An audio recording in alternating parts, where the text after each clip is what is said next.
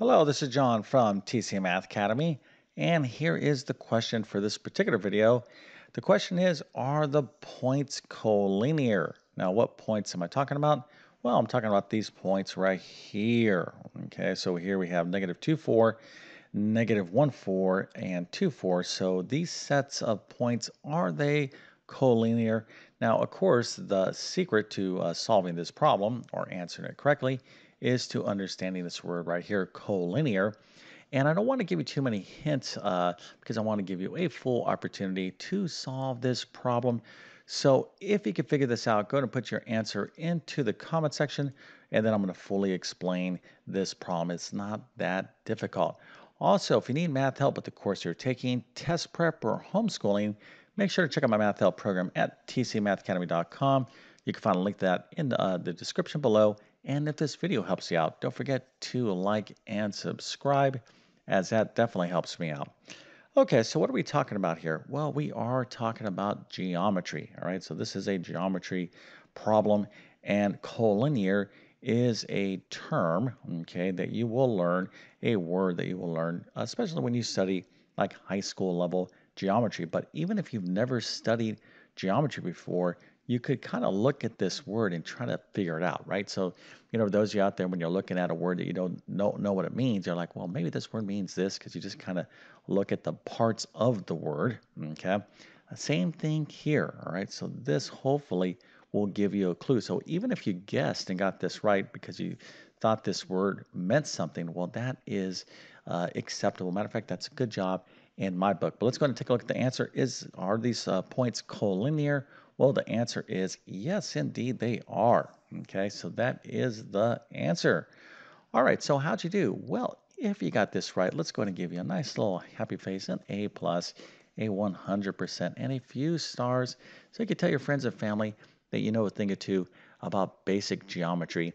They'll be so excited about that. They'll be like, hey, next time I need a math tutor, I'll go to you.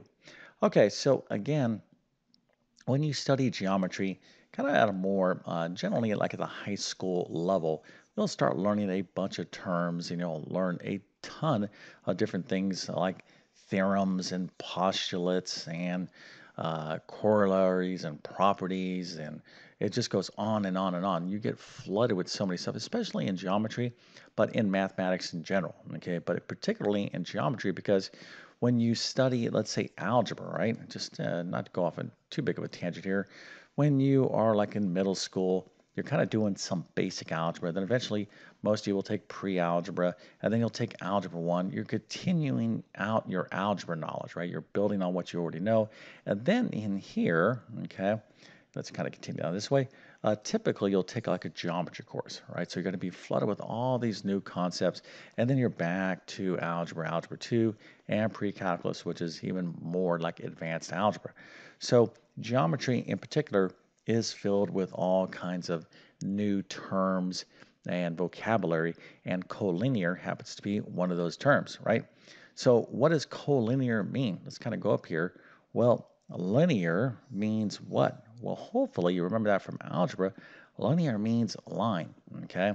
So what does co mean? Well, if you think of that word, how about co-ed, right? Co-ed, right? That's like if you go to a university and the dorms are co-ed, that means what? Well, both, you're in the same building, if you will, right? Co-linear is what? Well, maybe you're on the same line.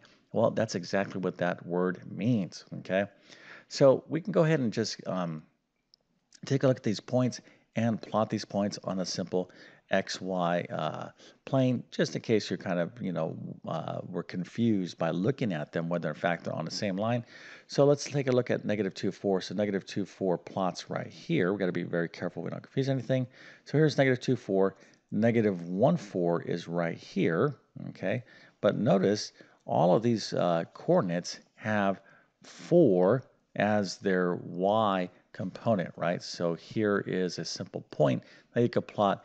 We call this a coordinate or point or an ordered pair. They're all synonymous, but each of these here has 4. It's the same value. So here is 2, 4.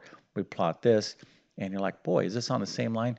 Well, hopefully you can see that in fact it is, but if you had to kind of sketch a line, you'll see that a line we'll go through these points right here, meaning that these points right there are on the same line, making those points collinear, okay?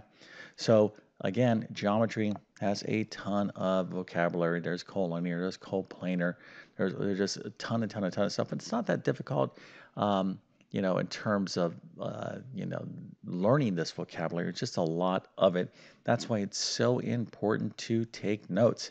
Now, if you are studying geometry or need to kind of learn geometry, I'm going to suggest that you check out my full geometry course. You'll find, all the important theorems, postulates, definitions, proofs, all this stuff. It's all chock-filled, that kind of stuff in there. I do have other courses that kind of go through some more basic level geometry, like how to find the area, surface area, volume of basic figures. That's part of geometry, but a full geometry course, you would want to check out my full geometry program if you're in that level of mathematics. Okay, so with that being said, I definitely wish you all the best in your mathematics adventures.